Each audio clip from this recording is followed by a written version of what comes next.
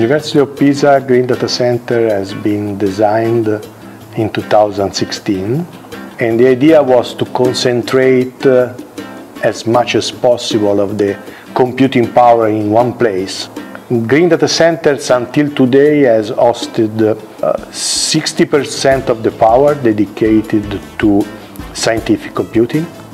Why Green Data Center? Why Green Data Center? Because when we designed the data center, the idea was to try to be as green as possible in order to save as much as possible power, water, any kind of technology that could help us was welcome.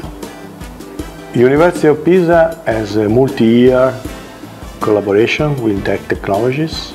We are established as a center of excellence, and the collaboration with Dell Technologies has been a foundation for the effort of the Green Data Center.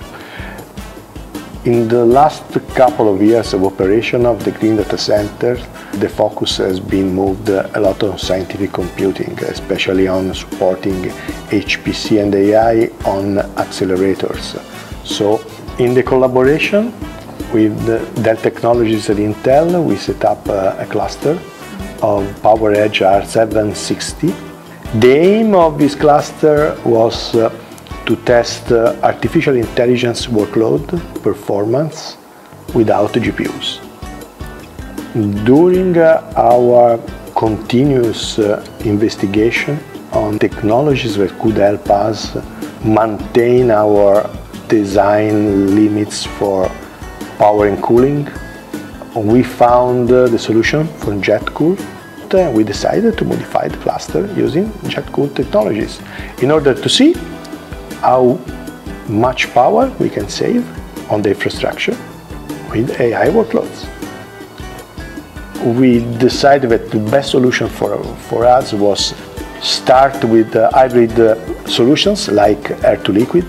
And this is why we approached JetCool, because of their standalone liquid cooling solutions, because our site is complicated to implement liquid-to-liquid technology because of the quality of water that we have here, the fact that being inside a natural park is complicated to install outside tanks or machine for water treatment. We are still in the early phases, but the numbers that we have are quite promising. The installation was quite straightforward. It's easy to install and it's easy to maintain. You don't need infrastructure, and the numbers of saving that you have are interesting. Bringing liquid cooling to traditional servers in some way may be the new challenge.